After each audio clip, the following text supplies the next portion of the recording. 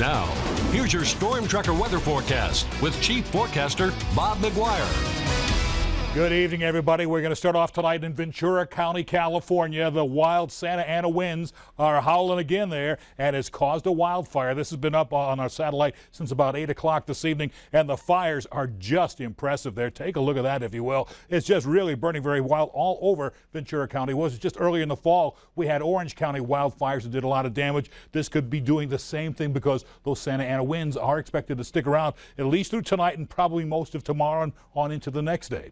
Now, here's the way it looks in Billings right now. Currently, we have 19 degrees with partly cloudy skies where we have the camera poked right now at you can see the full moon. And at the moment, there are no clouds around it. We have a southwest wind at 12 miles per hour. Gives us a wind chill factor that feels like 7.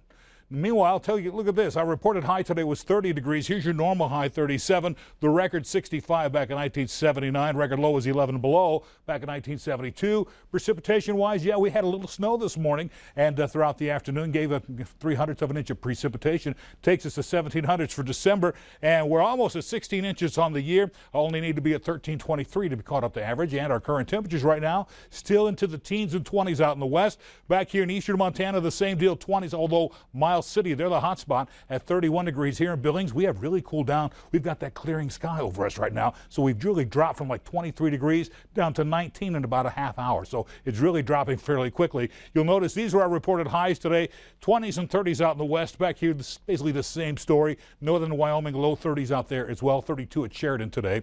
But here's the story now. We had a few scattered flurries. They're pushing out of the area, clearing skies in Billings right now, but off towards the west, we do see a few more clouds filtering in, so we'll be in and out of that cloud cover as the night goes on. We do have a chance for some more flurries tomorrow evening, I should say this evening, and then also probably sometime tomorrow morning. Here we are at 10:30, just some scattered flurries off to the west. And then by tomorrow morning, some of this could blow on through by 6 a.m. We do have a new high pressure starting to build into the region. That becomes a warm front and pushes that all the way in towards the Dakotas by Tuesday night on into Wednesday morning. But then by Wednesday evening, that high pressure cell up there, that starts moving in and takes that warm front and pushes it back west again. In the process, it gives us an easterly flow, and we see some scattered snow showers developing in the Beartooth Mountains again.